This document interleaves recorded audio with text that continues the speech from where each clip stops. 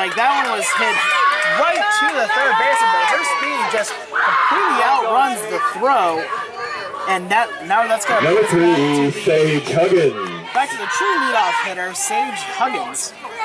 Will now be batting with a runner on first base and 2 outs here in the bottom of the 5th. First pitch on the way is going to be grounded right to the third base. So she makes a throw, a long throw across the diamond, and makes the out, put out 5-3, and that's going to do it. So 1 hit, no runs, 1 hit, no errors, and nobody. This is 1 left on. We're going to go to the top of the 6th inning. We're still tied at 1 apiece. We'll be right back with more of the 2017 State 4A Softball Championships on the MHS Network right after this word from our sponsors.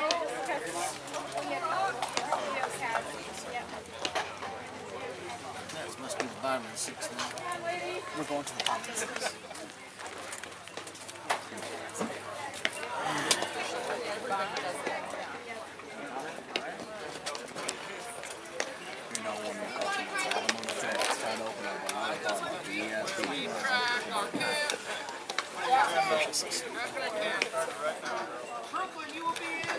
Let's hold them 5. 3 up, 3 down. 1, 2, 3. Let's go. Good job, bro. Skyler, you did right now. You did a great job. Thank you.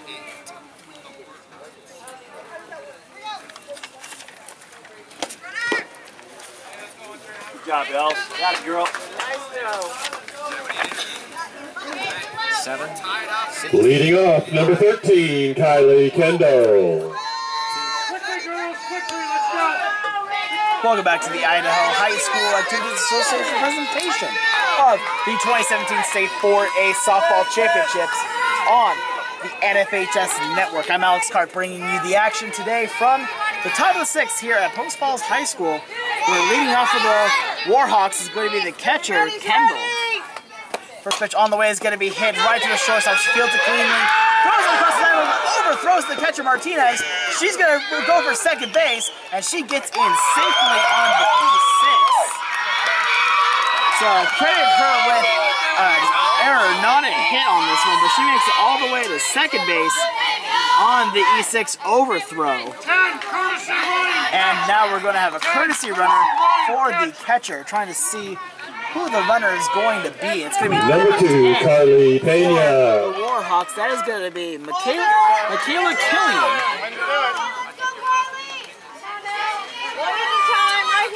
And now coming up is going to be Carly Pena.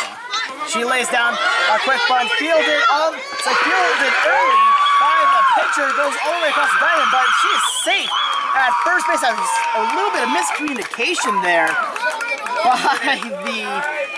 by the Vikings, and now she's standing over on first base. Number 12, Courtney Flaherty. Courtney Flaherty now the score that one as a hit to the pitcher. There's no throw there, as now Courtney Flaherty will come up. On the day, she got on via an E3 and then ended up scoring the only run so far for Ridgeview. First pitch is fouled off, count goes to 0-1 on Flaherty. Cortez trying to make sure no more runs come across for Ridgeview. The next pitch on the way is going to be way high. And a great save there by Conley, as that prevents the runner from first going any farther as she stays at first base. Count though goes to 1-1. Next pitch on the way is going to be hit, a grounder down the first base line, but foul. Count moves down to 1-2, and that could have been dangerous for the Vikings. No outs here in the top of the 6th, as Ridgeview has runners on the corners. Next pitch on the way is going to be swung on and fouled right below the catcher, and Conley wishes that she would have caught that one, so then they would have had a free out there. There you go, Ray. There you go, Courtney. Cortez trying to limit the damage here as the next pitch is swung on and missed. Strike 3 as Flaherty strikes out swinging, but on the play, Pena at first base steals second base. Now you got runners on Number 15, second and third. Skylar Morris. With a runner on, excuse me, with only one out. That's what I was trying to say. And now coming up is going to be Skylar Morris, the first baseman, who today is grounded out to the first baseman and also got an infield hit. As the first pitch to her is going to be low for ball 1. 1-0 the count now on Morris. And that strikeout is big for Cortez if she wants to try to get out of this inning unscathed. As the next pitch on the way is going to be fouled off to the right side. Count then goes to 1-1.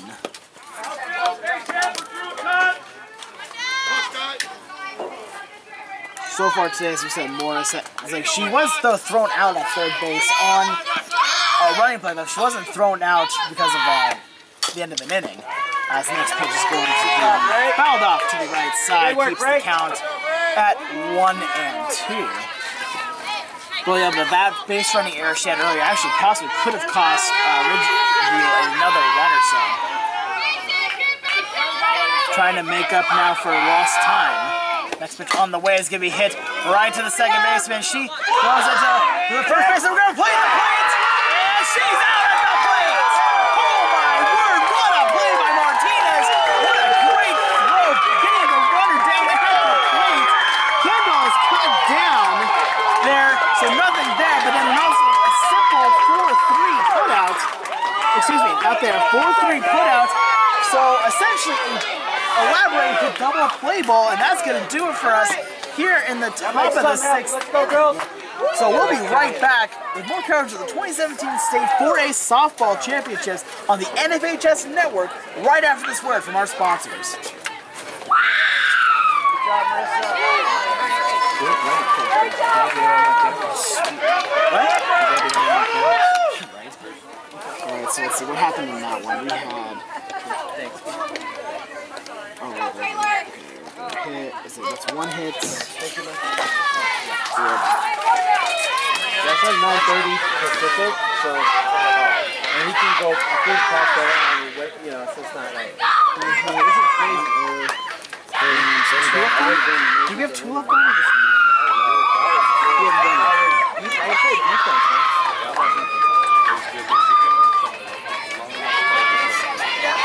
and the number 7 spot, 5, Number 15, Taylor Guerra.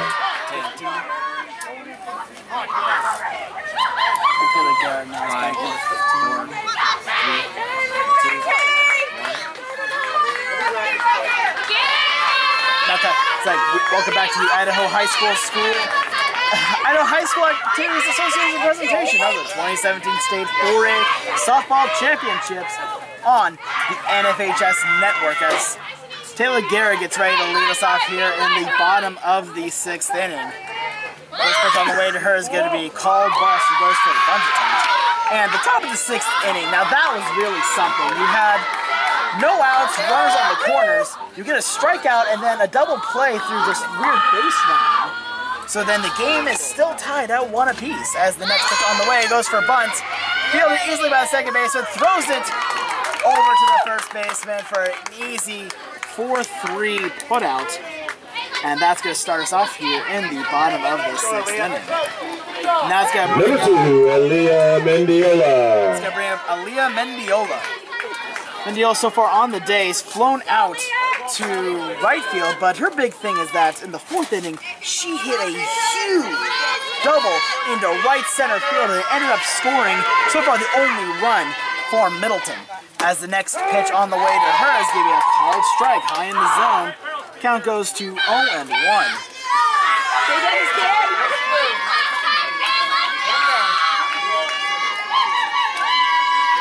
Walters gets a sign from her coach and gets ready to deliver the 0-1 pitch, and it's going to be high for ball 2.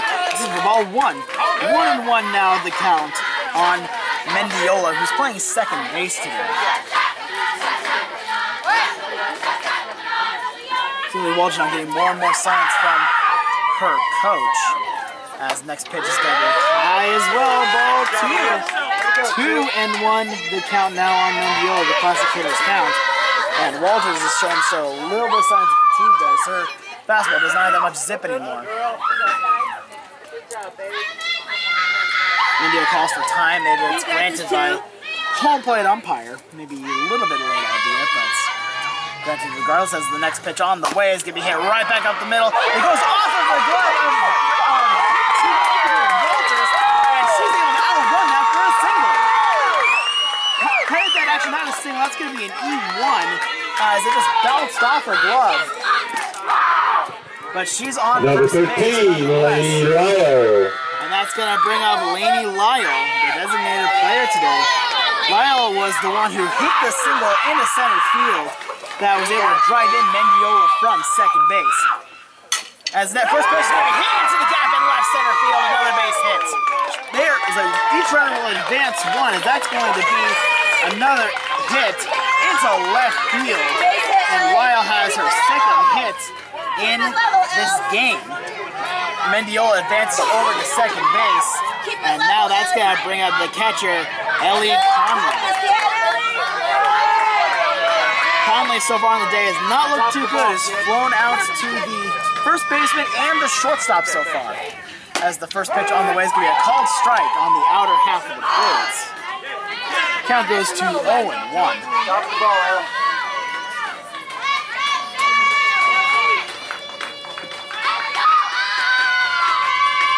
Next pitch on the way is going to be just a little bit back of home plate, and now the count goes to 0-2 on Conley. And right now, this is a golden opportunity for the Vikings and for Conley to try and put a little bit of separation as they go possibly into the final innings.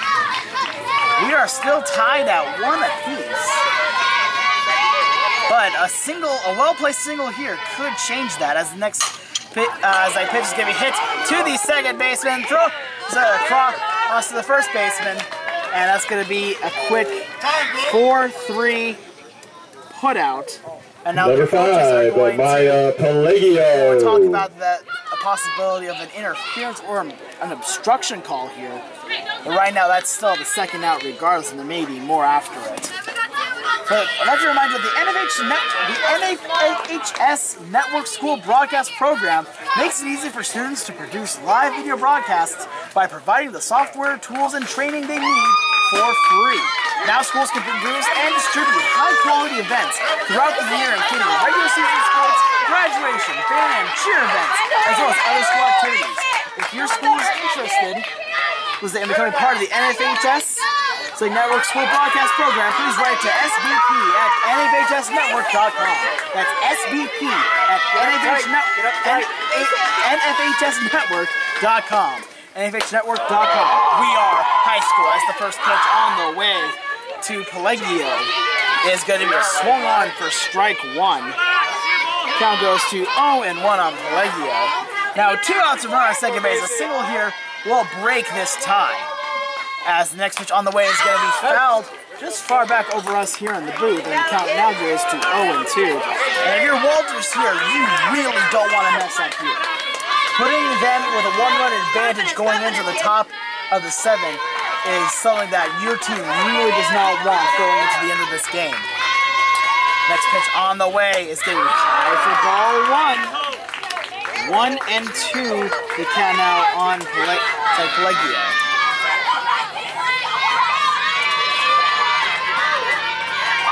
You're just joining us now, bottom of the 6th. We're tied at 1. 1-2 the count here on Pelagio. Steps back into the box. Here's the 1-2 pitch, and it's going to be outside. 2-2 the count. That one was close. 2-2 the count on Pelagio. So far on the day for her, she is 0 for 2 with 2 groundouts, 1 to the pitcher and 1 to the shortstop. So she's been having trouble putting the ball in the air. As the 2-2 pitch is going to be swung on and missed, strike 3. And that's going to do it for Middleton here in the bottom of the 6th inning. We're going into the 7th inning, scoreless. And with that 1 hit, no runs on 1 hit, 1 error, and 2 left on. We're going to the top of the 7th inning. We'll be right back with more of the 2017 State 4A Softball Championships on the NFHS Network right after this word from our sponsors.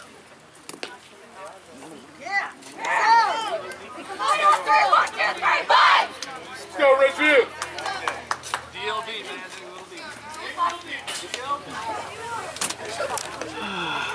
Make sure I have that right. Just slow down. Good job, Ray. What's going on?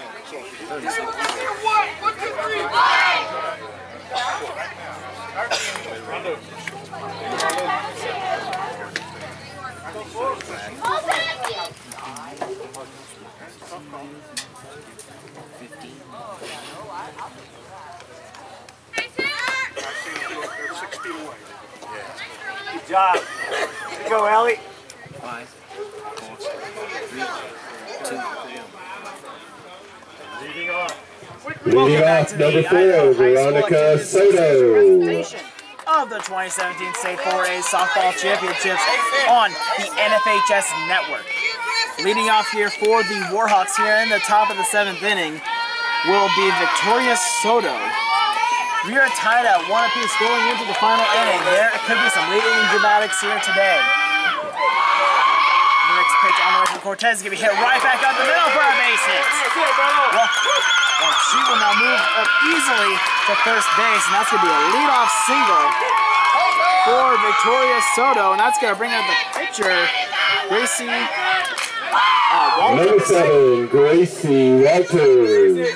Walters so far in today's game is 0 for 2 with a ground out to the third baseman unassisted and a 4-3 putout. First pitch on the way to her is going to be hit foul down the first base side. Count goes to 0-1 on Walters.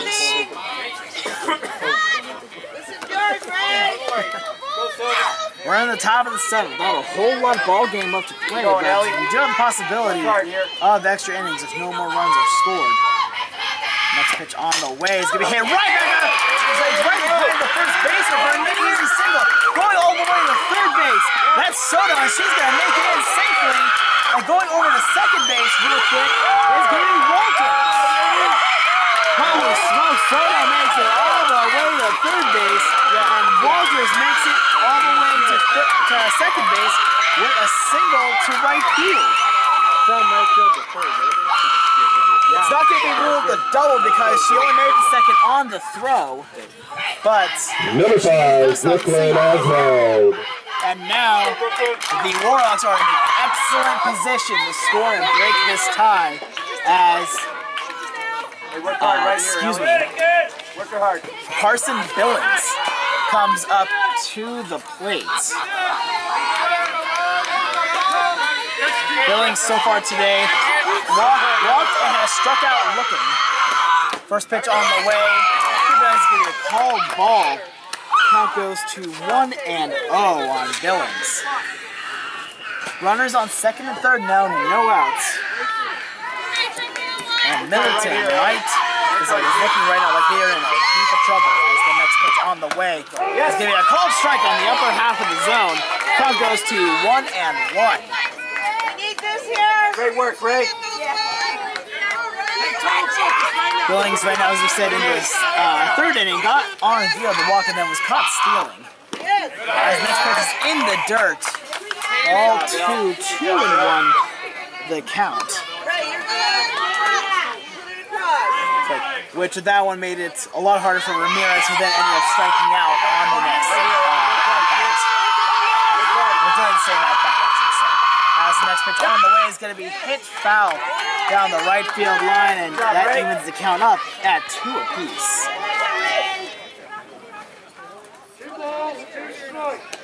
2-2 the count. Cortez does not have really a ton of strikeouts today. Only has, to my count, 1, 2, 3, 4. As next pitch is getting fouled off right behind home plate. Once again, the count stays at 2 apiece. Billings is definitely fighting in this at-bat. Right now, about to see her 7th pitch of the at-bat. That's right, the next 2-2 pitch on the way is going to be in the dirt. Ball 3, and the count has run full at 3 and 2.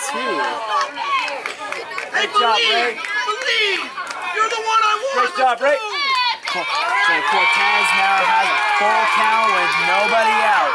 The next pitch on the way is going to be ball 4, and that walks the bases loaded.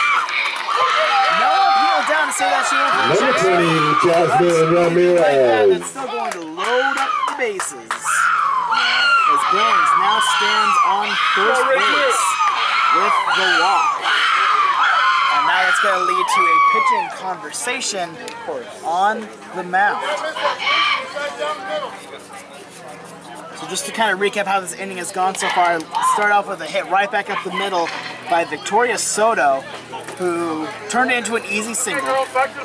Walters then got a single down, it's like down the right field line, which got Soto to third base, and then she was able to get to second on the same play. And Billings just walked over to got a walk to go to first base, and bases are now juiced for Jasmine Ramirez, who today so far in her 2 at-bats has struck out and grounded out to the second base. And the first pitch is going to be a call strike on the higher echelon of the strike zone. Count goes to 0-1. Great job, Ray. Ramirez still yet without a hit in this game, and going back to the last game, Ramirez also did not have a hit, as the next pitch is fouled off to the right side. Great job, Ray. Count goes to 0-2. In fact, Ramirez has actually struck out over half of her at-bats. She has struck out 3 of her 5 at-bats, and this is now her 6th of the 2 games she's played. Next pitch on the way, the 0-2 pitch, and he swung on and missed. Strike 3, and Ramirez goes down swinging for the first out. And that is a big first out for Middleton, as now the double play would end the inning. But that's going to now bring up Kendall Pena, who so far in this game got a single in the 3rd inning and is able to score Number 3, Kendall Pena. out to the 3rd baseman in the 5th inning. First pitch on the way to her is going to be called ball, just a little bit low. Count goes to 1-0 on Pena. In fact, you want to even go back to the last game. Currently, she is 1-for-4 total between the 2 games. This next pitch will be hit right back up the middle. Fielded by Cortez, and throws it back to the plate for the force out on Soto, who then is cut out there. So now 2 outs. This is going to be everyone else advances. Number 15, Kylie Kendall. So there's going to be a 1-2 putout, and now there's 2 outs for the true leadoff. Work hard. And Kylie Kendall. Great job, Ray. First pitch on the way to Kendall's be a called strike on the outer half of the plate. Great job, Ray. And with this, Middleton might be able to find their way out of this jam. Right here, Ellie. Base is still loaded, 2 outs. Next pitch on the way is in the dirt. Ball 1, count goes to 1-1.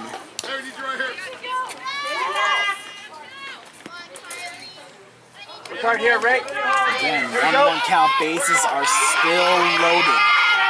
Next pitch on the way from Cortez, right back up the middle, that's a base hit. Scoring runs there. No more runs or scores. The bases continue to be jacked, but there's a bit of a field here, and they're just going to let her go back to first base as nobody was covering first. Martinez had left her position, and now the tie has been broken. Number 2, Kylie Pena. Scores from 3rd, and it's now 2-1 in favor of Ridgeview, and that's going to bring up Pena. Carly Pena. So credit that RBI to Kendall. Now Pena is up at the plate. So far today, she is 1-for-2 in this game, with a hit in the 6th. As next pitch is going to be a little floor to right to Cortez. She makes the play, but damage has now been done. Count that as an F1 putout. But with a 1 run on 1-2, so 2 hits, no errors, and 3 left on. We're going to now go to the bottom of the 7th inning.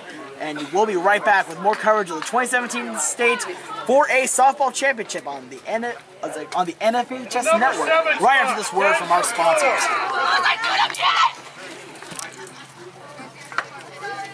Hey, it's just a game, guys. You can finish your last. Wait, 1, 2, 3, 1!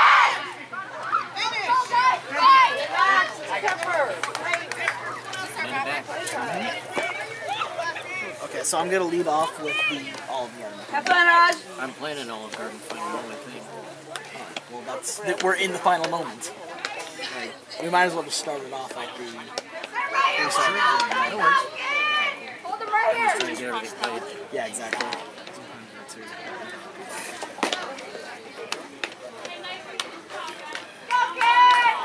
30 back.